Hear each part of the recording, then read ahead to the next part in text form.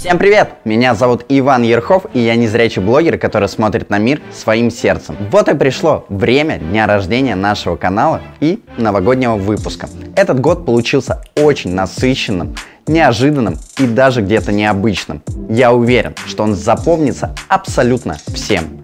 Тут пандемия, самоизоляция и совершенно новые реалии жизни, к которым нам пришлось привыкать.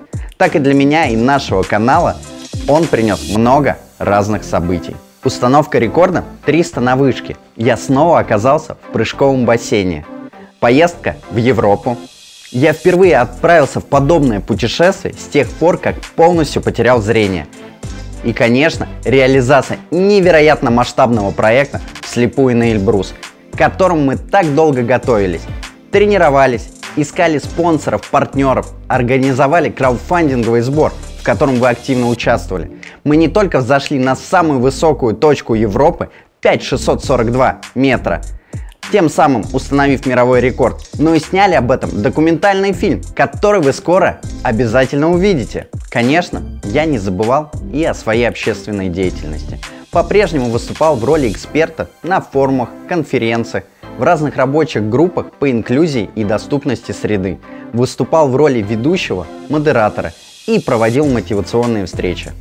В этом году мне даже удалось прыгнуть с высоты 70-этажного дома, получив мощнейший заряд адреналина, эмоций и впечатлений. И под конец года сбылась моя давняя мечта. Я снялся в настоящем фильме с известными актерами. Дорогие наши зрители, поздравляю вас с Новым годом!